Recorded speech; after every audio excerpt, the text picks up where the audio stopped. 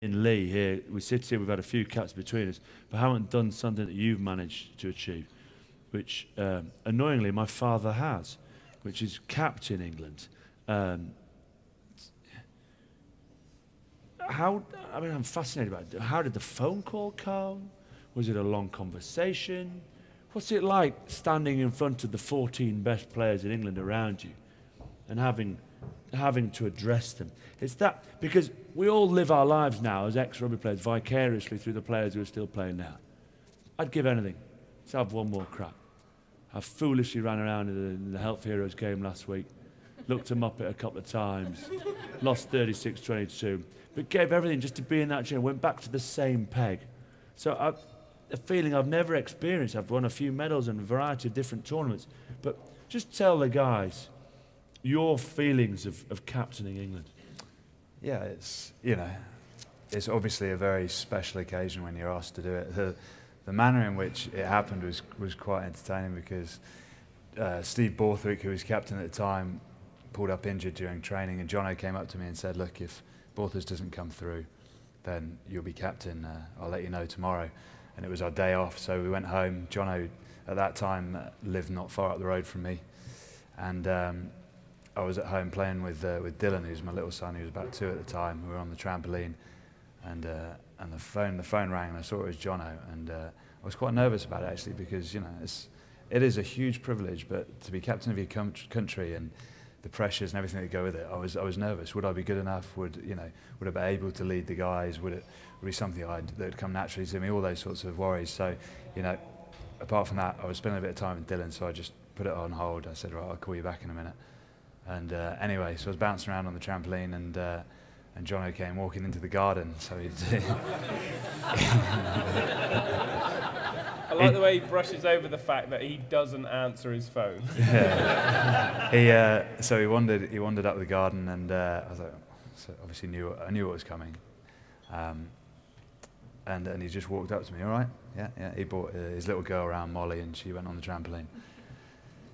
So it was just like one of those awkward son-dad moments. It was like it was brilliant. He was like, "You all right? Yep. So what do you think? Fancy being captain?" Yep. The end. Honestly, that's how it was. It was surreal, and I suppose we're both fairly sort of macho men, and you don't like to make it an emotional moment and all that sort of stuff. So did you hug? We kissed, and we had no. That was it. It was just a conversation. It was as simple as that, and the most amazing part about being asked to be captain was the fact that the first person I wanted to call was my dad, because for any son to be able to call his dad and say, "Dad, look, I've been asked to be captain of my country," it was a real special moment. So he was the very first person I told about it, and it was a humbling experience for me, and I'm sure it made him very proud. So, but I never felt that captaincy was going to be one of those things that would sort of come to me. Did I want it? I wasn't that fussed. I just wanted to be the best player I could be, and that was the most important thing for me, to play as well as I could do on the pitch. If I was asked to be captain, okay, fine. It wasn't something I hungered for. So when it came around, it was a very weird moment. And I remember addressing the boys. My first game as captain was France away, and I got the boys in a huddle, and you think about the things that you're going to say beforehand, and the words of wisdom that you impart. And to be honest, a lot of the stuff you say in the dressing room beforehand is purely to psych yourself up rather than anyone else. And anyone that knows me know that when I start going, I start swearing, I get a bit carried away and excited, and I started sort of almost welling up, and I didn't want to have a Delalio moment, where you're in tears on camera before the game. So I was like, oh God, I was like generally welling up at the thought.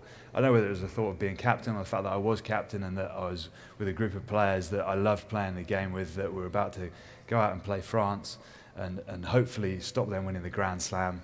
And I just got really emotional about it. I had to literally cut short through the speech. There was suddenly silence for a minute, and we went out and we had a good game. We didn't win. We lost by 2 points. We should have won. But it will always remain one of the most incredible experiences of my life, captaining my country. The last couple of months will always remain some of the most disappointing, and I've questioned myself you know, at length as to what I could have done better as captain and to what we could have done better as a team. And you know, now the new management, the new captain will go on and learn, and the team will do well. It may take a bit longer than we'd all like, but for me it was always a privilege to be part of England and to play with guys that you'd always called your mates and that you'd fight and die for on the pitch. I'm starting to get excited again. Good enough. So, it's amazing.